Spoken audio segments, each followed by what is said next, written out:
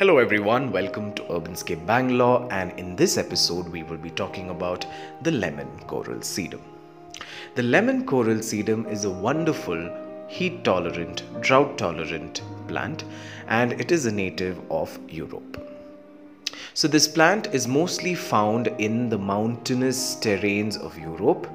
So if you look at the mountains, so obviously it would be covered with a lot of rocks, etc. So the soil element in it will be really scanty. However, this plant really grows well in scanty soil. So this plant is largely grown in the gardens as ground cover, and it is majorly grown for its beautiful foliage. The foliage is either chartreuse or a golden bright yellow color.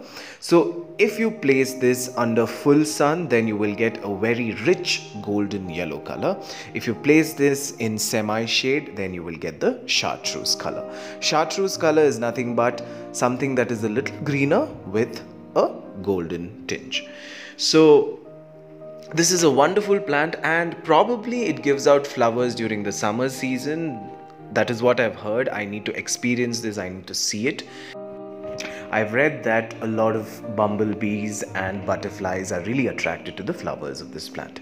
If at all it flowers, it will flower during the summer season.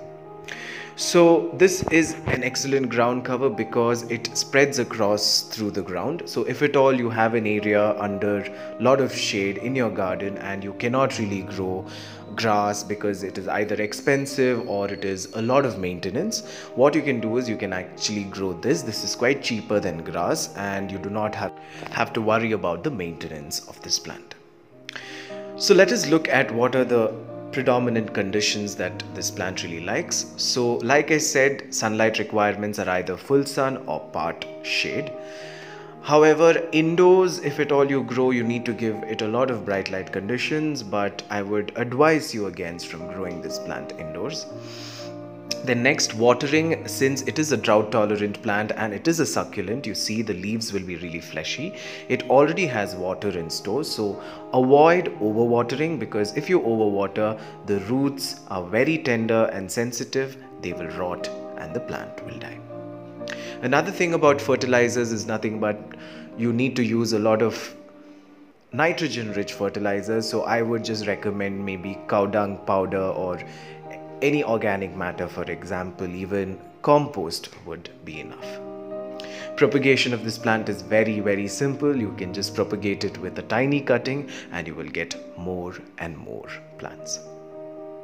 So if at all you're using this in your container arrangements, then use it as a cascade, because it has a very cascading nature when used in a container or used in a ledge, etc. Oh, I almost forgot. Let us talk about the most important aspect, the soil conditions that it likes. It loves well-draining soil, so if you have a lot of clayey matter in your garden, then amend it with a lot of sand, compost, or even grit. So this is a very small plant which grows up to 3 inches tall, and it gives out these runners by which it clings on to the soil and a new plant arises around the mother plant. So thank you for watching Urbanscape Bangalore, and if you like this video, then please subscribe, like and share. Until we meet again, goodbye, take care and have a nice day.